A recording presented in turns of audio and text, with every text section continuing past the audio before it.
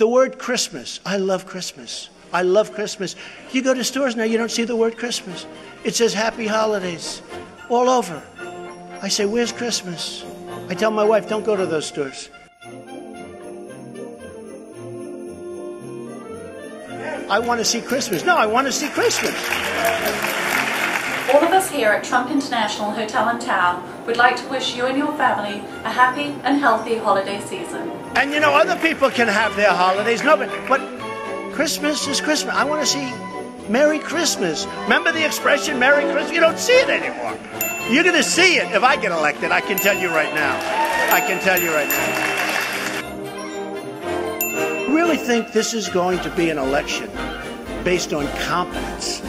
We need now competence.